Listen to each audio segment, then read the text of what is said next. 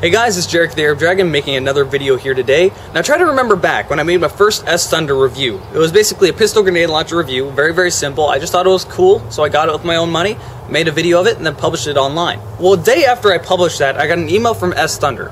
S-Thunder basically said, hey, it's a really cool video, we like the videos you make, we think you're a cool guy, here, just have a free box of stuff. And then they just sent me a box of stuff to make videos of, and I've been making videos of it ever since. And everything after the pistol grenade launcher review has just been stuff they sent to me for free. So, one, thank you, S-Thunder. You're a pretty awesome company, and I'm very appreciative of that. And two, we've kept very good contact ever since. Basically, whenever I make a video, they've emailed me, I've emailed back, and we've just been talking back and forth. Now, with the last video I just made, it was of a shocker grenade. I made a review of it, kind of telling you guys this is really cool, go check it out. And they emailed me and said, a cool video, but there's a few things you can do that I don't think you can realized you could do.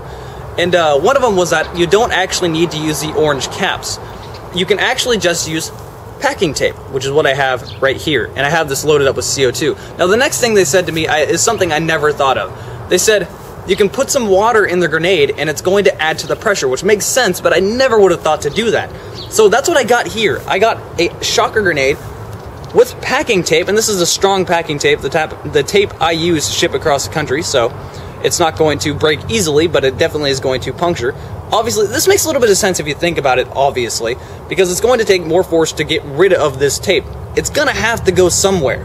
It's not going to just sit in the grenade. So it's going to give more force behind it. On top of that, the water is going to add more force there as well. So I got water and BBs inside of this grenade, and we're going to go ahead and test it out with a pistol grenade launcher.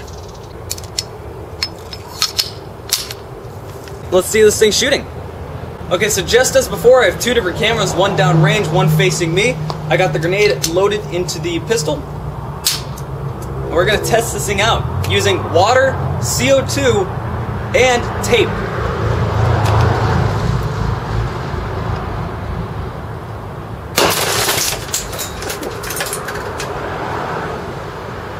Okay, that's definitely a lot stronger than it was before.